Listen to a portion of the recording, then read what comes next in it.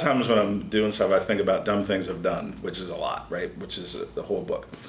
But I remember two of my key people at one of my companies, they were going to take a day off. They said, yeah, we're going to be off on Friday. I wrote them back an email, and I brought them to the office. I was like, what is the problem? You guys are supposed to be my most committed people in the organization, and you think that Fridays and long weekends are how success is made. And I'd go on this rant and send them an email or whatever, and they both listened to me, and then they go, Don, you do realize it's Good Friday, right? And I was like, oh, that's too committed, right? Because I was irrationally focused on winning, right? That it was just ridiculous. So I shared that one.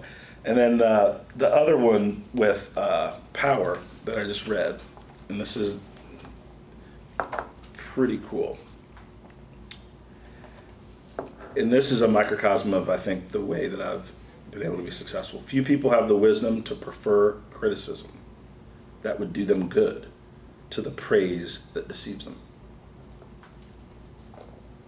That's 50 Cent? No, that's in his book. Oh.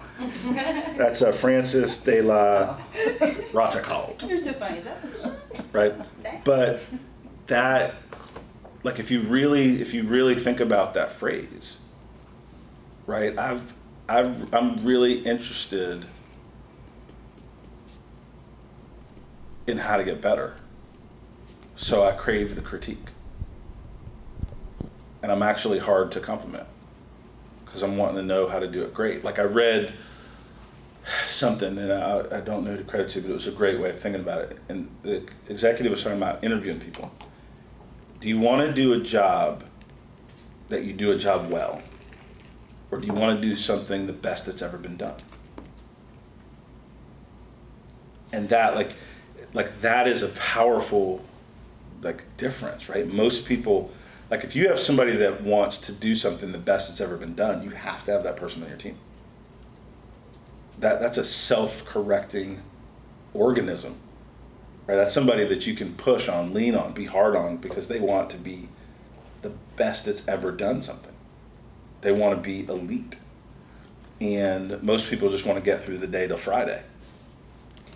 Right? Think about all the people that you say, hey, how you doing? Oh, it's hump day.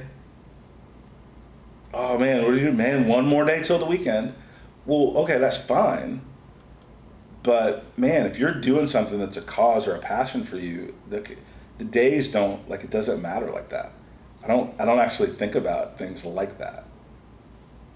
Right? Like it's just a difference in people that are obsessively committed to what their calling is. And that doesn't always mean business. That could be if you're a teacher, that could be if you're a pastor, that could be if you're working on a nonprofit.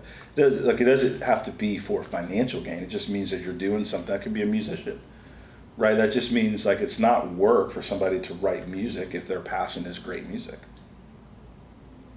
right? They're doing something because they want to give a treat to the world. Their give back is so powerful.